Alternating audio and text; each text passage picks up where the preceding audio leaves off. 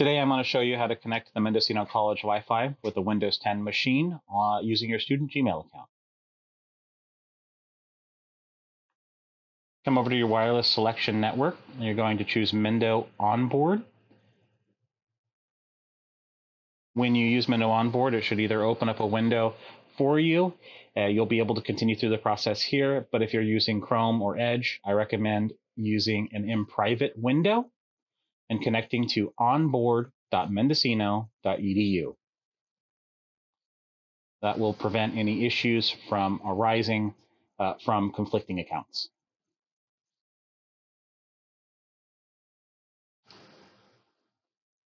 When the first page you're going to get is the terms of use, you will have to accept them in order to continue. You will then select student.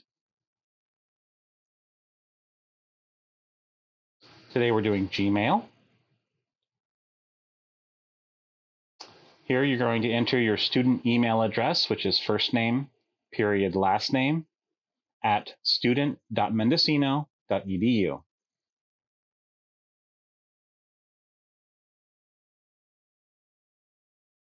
When you select next, it will take you to our portal page. Here, you're going to put in your first name dot last name without the student.mendocino.edu along with your password and select login.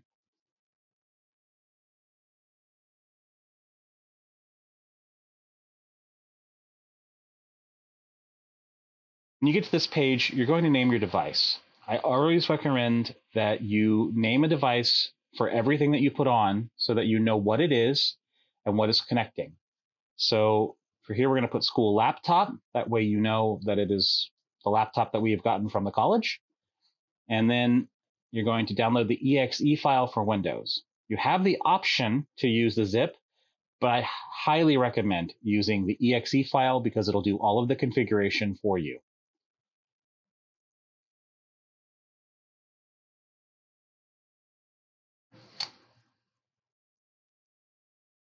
You'll have to accept the ability to install the exe file because exe files from the internet are generally not considered safe. And then it will go through this process of downloading the configuration files and certificates. You'll get this window. It has two checkboxes. The first checkbox is to tell you it has a certificate and wants to install it. We're going to say yes. The second one is then reaching out to the network to configure the computer for connecting to your network.